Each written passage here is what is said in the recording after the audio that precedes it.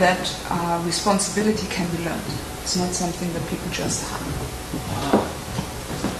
So if I say, so what would be your answer?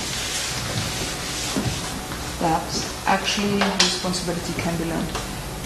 That it's something that people can gain.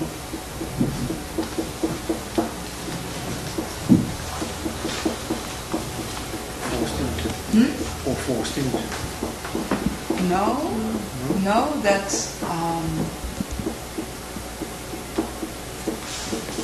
true responsibility, it's always coming out of the free will of a person. So a person can never be forced into it. My assumption. That's theory. Yeah, that's theory. Yeah.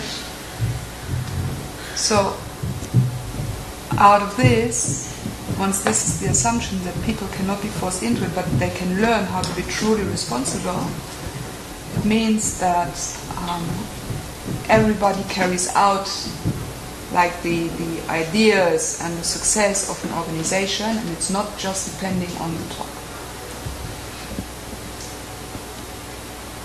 So you already have a very good assumption there.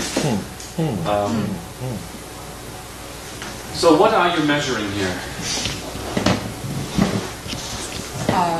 Well, what I thought is to measure this on number one, the result orientation within a team, meaning in how often are they getting to their target. Loyalty of people, meaning how long are they staying within the company or within a team. Their sick leave numbers,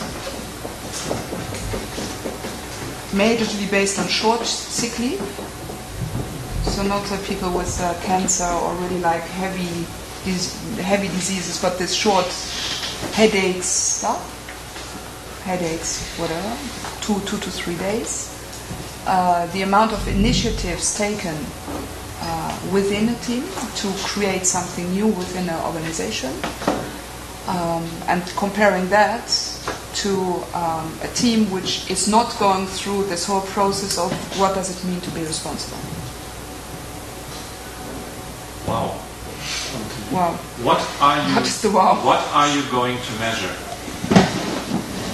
In the end, at the very end of all of this research, in your dream outline, what at the bottom are you going to measure?